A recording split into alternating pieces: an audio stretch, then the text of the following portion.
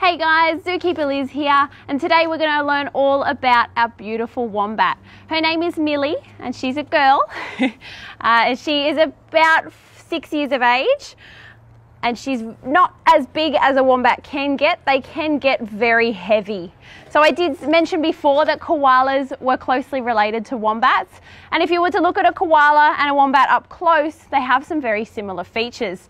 And Millie has a really big head, so large that it's quite large in comparison to the size of the rest of her body, but she has a cartilage plate in her rump, and if you were to feel a wombat's bottom, it feels like concrete. It's really quite hard, and they use this for defense. In her rear end, she actually has a cartilage plate, so on her bottom here, I know it's all right, she actually has a cartilage plate, and this cartilage plate she uses for defense. So if she was running headfirst into her burrow and there was another wombat chasing her or anything chasing her down that burrow, they're just going to hit a really hard bottom. They're not going to be able to get any meat out of her. They might take a few tufts of fur out on their way, but they're really not going to be doing any damage to her. They are very territorial, so they like to keep their territories all to their own.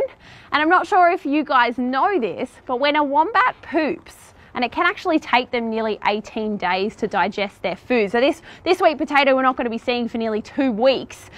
So when they've digested that food, comes out the other end as poo, but it's actually square, it's cube in shape. So this means she can mark the entrance to her burrow, and they can have a lot of different burrows. They don't just have one, they can have many of them, and they can be really quite long as well. And she might even have a few around her grazing areas so that she can go into them in the middle of the day if she needs to escape anything or the heat, if it gets too hot for her. But most of the time you're not going to see a wombat out in the middle of the day. They're going to be out at night. They are primarily nocturnal animals. You can see her very impressive claws there on her front feet, and she uses these to help her dig these very impressive burrows. So she can dig down quite deep underground. It's nice and cool down there as well. They don't really adjust to temperatures above 26 degrees Celsius. They like it to be cooler than that, so if it is really hot, they're going to dig down underground to keep themselves nice and cool. Now, Millie is a marsupial, so koalas, wombats, kangaroos, they're all marsupials. They all have a pouch, but Millie actually has a backwards facing pouch because she's going to be digging lots of dirt all of the time. She doesn't want to fill up her pouch with dirt because those little joeys will get covered in dirt. She wants to have that backwards facing pouch, much like a Tasmanian devil also has a backwards facing pouch as well.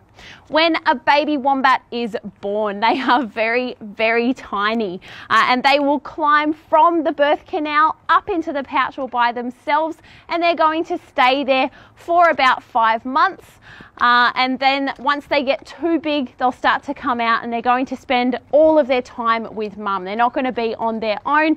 They like to spend all of their time with their mum. So they don't leave her for nearly 18 months. They are fully weaned off mum's milk at about 12 to 15 months of age, and they like to eat as an adult lots of different grasses, grass roots, and of course sweet potato and carrot. That is a bit of a favourite for Millie.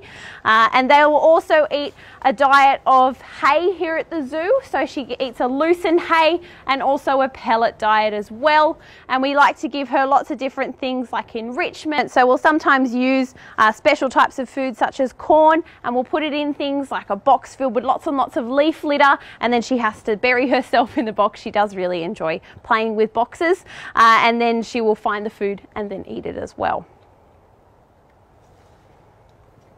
They might look like they have good eyesight, but they don't really rely on their eyesight that much. She is very sensitive to sound, so she has really good hearing, an amazing sense of smell, very similar to the koala. So big nose, big ears, little eyes in comparison. They don't really need to be seeing too much. They're just going to be smelling and hearing. You can see when she stops when she hears the cockatoo. Their fur is quite coarse, not very soft. So if you pat a koala and a wombat, a koala is really soft and fluffy. A wombat's very coarse and hard fur.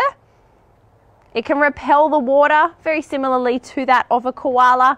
But if there's really bad weather, a wombat's going to prefer to be underground, out of the weather. So this is a wombat poo. No, they don't have a square bottom. They have a square poo or a cubed poo to mark out their territories, to let every other wombat know that this is the entrance to their burrow and no one else is allowed in. I was saying they're very territorial. They don't like to share those burrows with other wombats. All right, I think I'm going to put this one down and go and wash my hands.